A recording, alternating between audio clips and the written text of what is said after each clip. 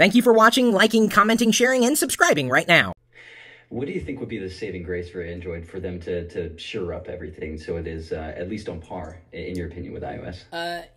They really need to maximize user experience, and they've done a great job for those with a hacker mentality. I think Android's great for geeks, not a problem there. And geeks tend to ignore the finer details, the sheen that, say, Apple may put on something. And that's where the bar has been raised, and I think Google has missed the boat.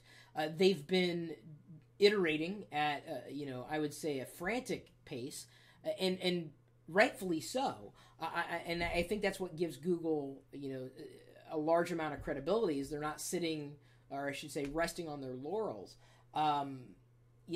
If anything, Google needs to take the idea of creating their own experience more seriously.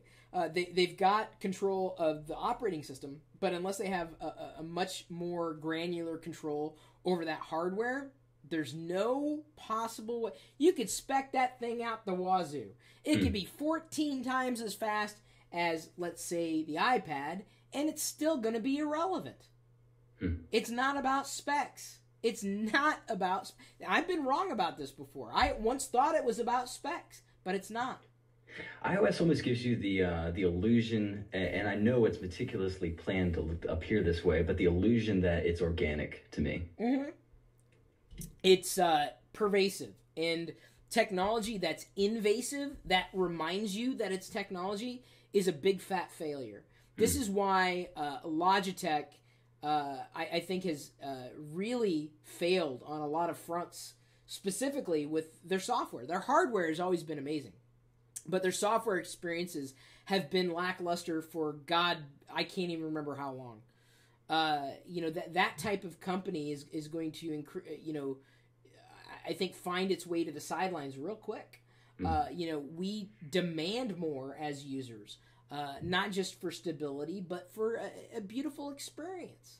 I had this argument, this will date me, I had this argument with Outlook versus Lotus Notes a decade ago.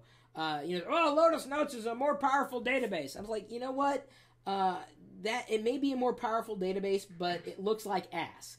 And if one thing that I have to use day in and day out, I don't want to look at an ass. I really don't. It's just not my thing. So, now, I think consumers expect that. They expect a better experience. And, if a company does not have an experience in their crosshairs, they're missing the boat. It ain't about specs. And I've mentioned this before. I'll probably sound like a broken record, and that will date me too, because I used to have actual records. That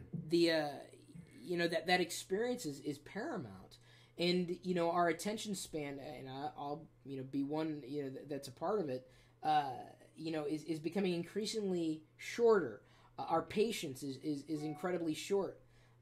And companies have to certainly be aware of this and realize that they have to navigate these waters with increasing amounts of precision if they expect their brand to survive a slaughter. And certain brands have been slaughtered from the community, 7 ways from Sunday. And these companies tend to ignore it, but it'll catch up to them.